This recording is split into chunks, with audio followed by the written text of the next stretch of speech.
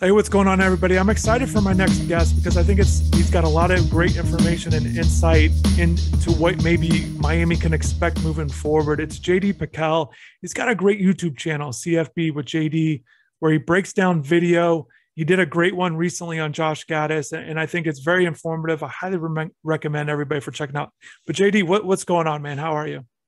And I'm doing phenomenal. I'm excited to talk some Miami football with you, man. It seems like the entire country has just been getting hit with this headline and that headline. Or they hired this coordinator, they hired this. I mean, it's got to be like Christmas morning down there in Coral Gables, man. So I'm fired up to talk about it. Appreciate you having me on. Yeah, there is a lot of excitement around the country. I can kind of sense it. And I think definitely in South Florida, Miami fans are excited. And I think rightfully so. They're putting together staff. They're going to, I think they're going to maximize their players and things like that. And people, again, people are excited about the staff. And that's what we're going to get into, particularly with Josh Gattis, offensive coordinator, comes over from Michigan. Michigan had a big year.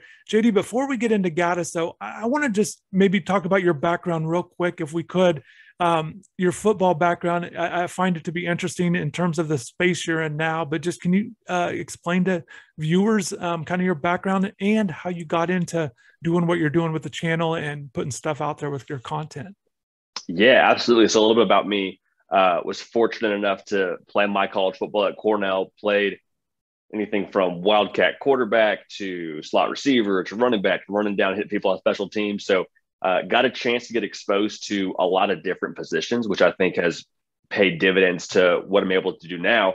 But long story short, graduated there and had 1 year of eligibility left. And my dream was always to go play an FBS program somewhere in the Power Five. Got a chance to walk on at Baylor University in Waco, Texas, which is where I actually am now. So my career actually got cut short there. Too many concussions to keep a long story shorter, and just got connected with someone via the SID at the time, Taylor Bryant, who I'm forever indebted to for connecting me with someone with 365 Sports named Colt Barber. He just texted me and said, "Hey, man, want to come do a post game and just see how you like it and see how it is?" And that was, I guess, 3 years ago now, and just I've absolutely loved it, and being able to share what I get excited about with other people and hopefully in turn get them a little more excited. So it's been a blast and brings us to where we are present day. And just one of the things, just watching your videos and seeing what you do, you do a great job of explaining essentially what people talk about or why certain things are the way they are. And definitely, I'm going to drop in the comments below the videos where you could see exactly what JD's talking about. I know you got more stuff you're going to be doing, but let's talk about Gattis. Comes over from Michigan, like I said, successful year, big offensive year compared to the last 2 years. And you did a good breakdown on him. And generally speaking, and we'll get into some specifics, but what stands out to you kind of with Josh Gattis and his offense, maybe with his philosophy? Yeah. So one of the things that excites me the most about Josh Gattis, especially for the University of Miami, is the fact that he really had to evolve his scheme over his time there. And so when you talk about Michigan, when he first got there to last year when they made a college football playoff berth, two very different personnels that he was working with. And so the fact that he was able to kind of take his philosophy when he got to Michigan, which he was a little bit more of a spread zone kind of guy. I mean, you fast forward to where he is now, they were essentially a downhill power run team. And so what I love so much for him and what he's going to do for Miami is they're going to recruit well, and Josh Gattis is going to take those ingredients and turn it into something great. He's not going to try and say, "Hey, this is what we're doing. We're going to do this, and only this. We're doing it my way.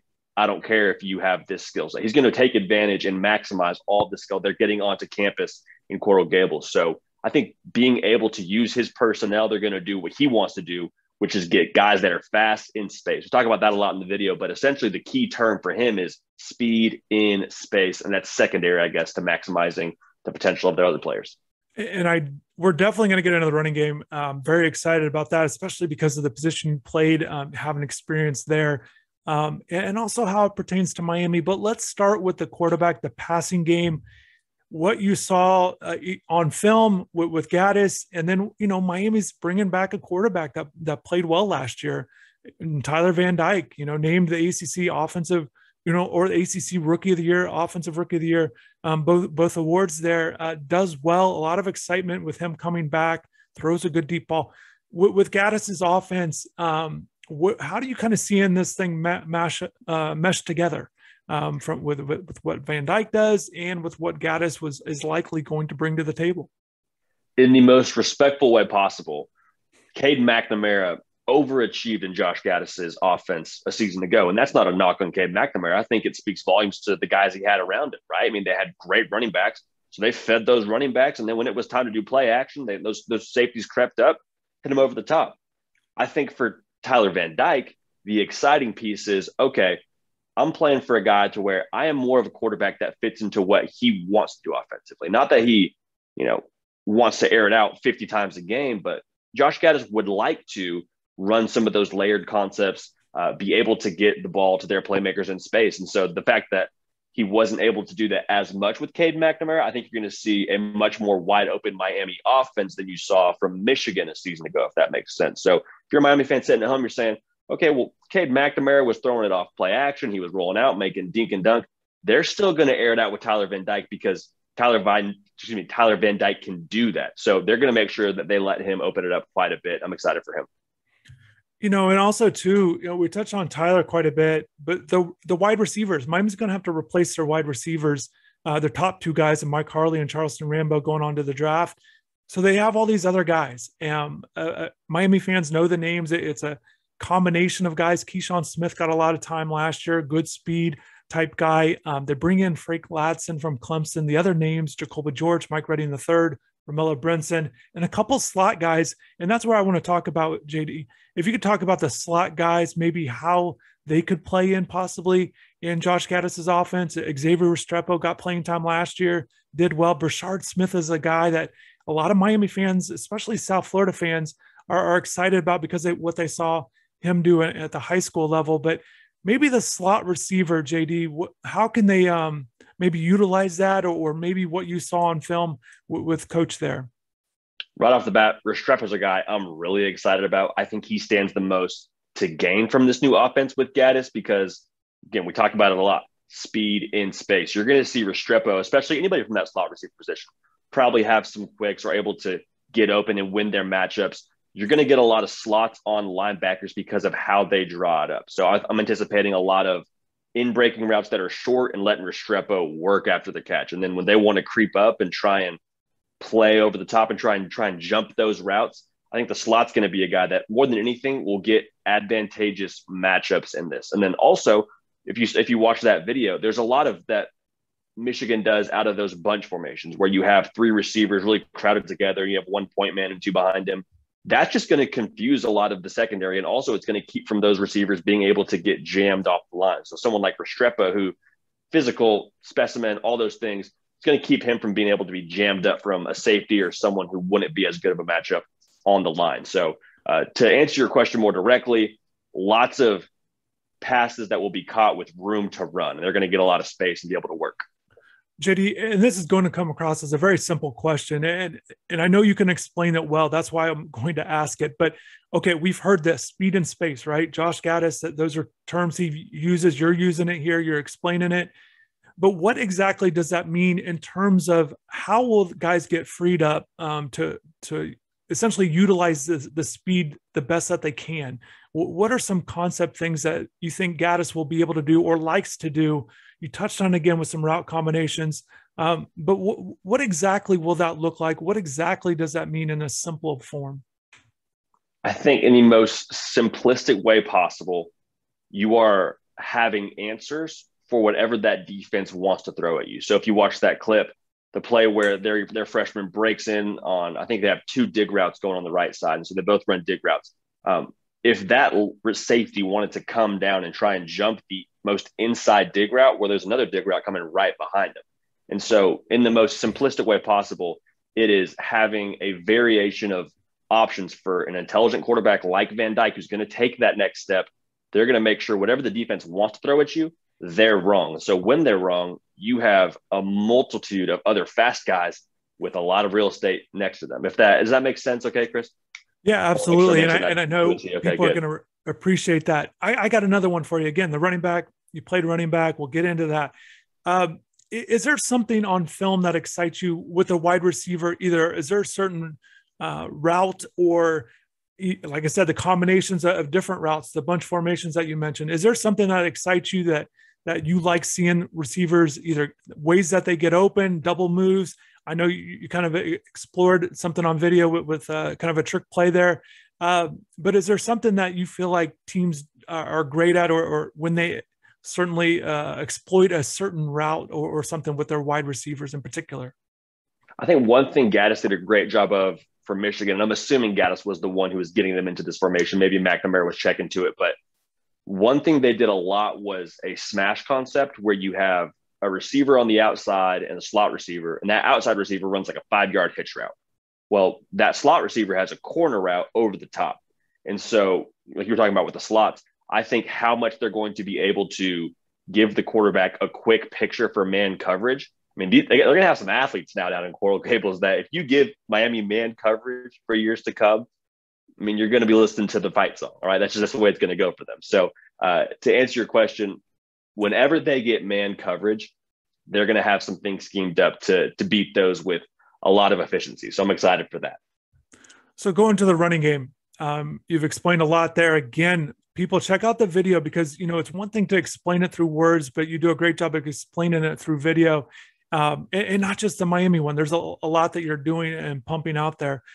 As a running back, can you explain maybe the different, essentially the different running schemes that a coach might try to go with, maybe the differences? And I've heard you explain it on video a little bit, but just can you explain a little bit about where Gattis might go a certain way with the running game, or what options he'll have?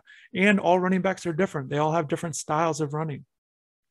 Yeah, absolutely. And I think what he did well last year was he had two very different backs, right? And Hassan Haskins and Blake Corum.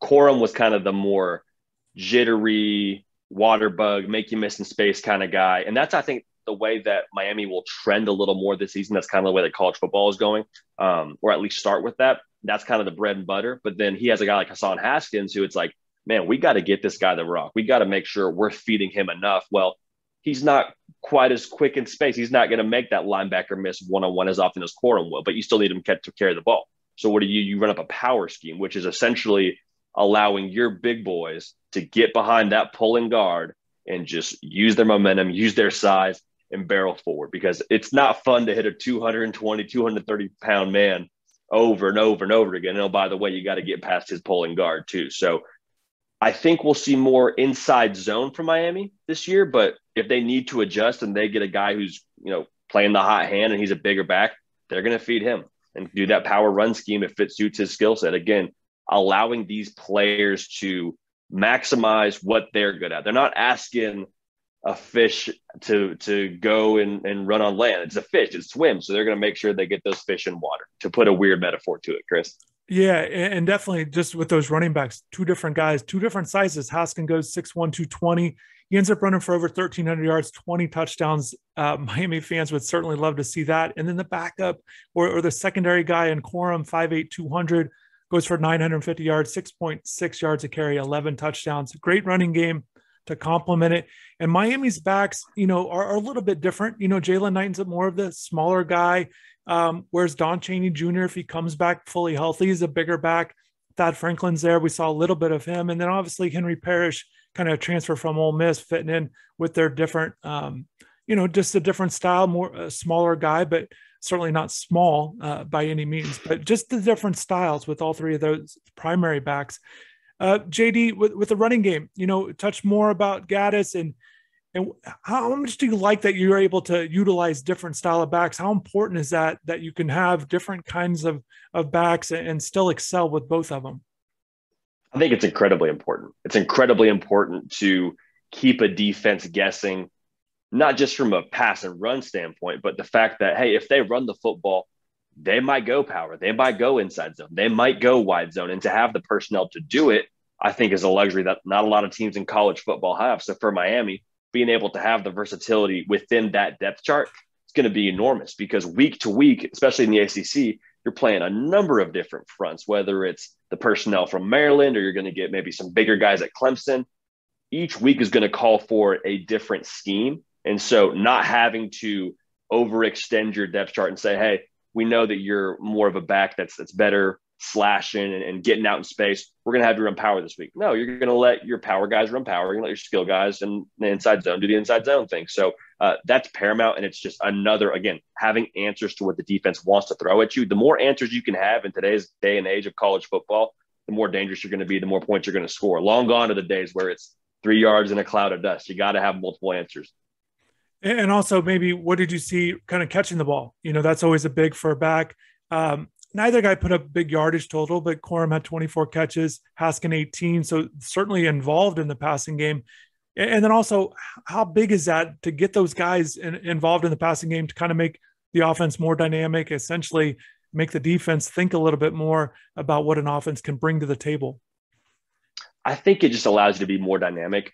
Gattis isn't going to be someone to where if there's not a running back that's proving to be a threat vertically catching the ball, they're not going to try and drop a lot for it. I wouldn't be surprised if he says, hey, we want to have someone out of the backfield catching the ball. Let's put Strepo back there. Let's put Strepo on that wheel with the bunch and have the bunch go one way, the wheel goes the other way. He's wide open. So I don't think he's against that by any means. To the same token, it's not going to be a thing where he forces it. So a luxury, absolutely. If you can do it, they'll find a way to do it, but it's not going to be a thing where, hey, we have to have our running back get 3-4 catches every week. And I think, going back to Brashard Smith, kind of an unknown guy, flashed a little bit, but people remember him in high school. Once again, I'm bringing him up because you're talking about utilizing guys in different spots. And Brashard is a guy that was this running back type that played receiver, and he moved around a little bit at Miami, but we just didn't get to see enough of him. And I'm sure Gattis is going to try to maximize him if he's going to be a key part of this offense moving forward.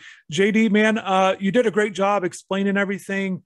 But I highly recommend everybody to check out the videos, because you do a great job of putting the words in and actually seeing exactly what you're talking about there. So definitely check out his channel, CFB with JD. I know you got more stuff going on, but definitely thanks for jumping on here. I appreciate talking to you, and we'll definitely talk soon. Stay in touch. Chris, my pleasure. Appreciate you having me on. Can't wait to talk to you again soon and talk some more Miami Hurricane football, man. It's going to be a good season. I'm fired up.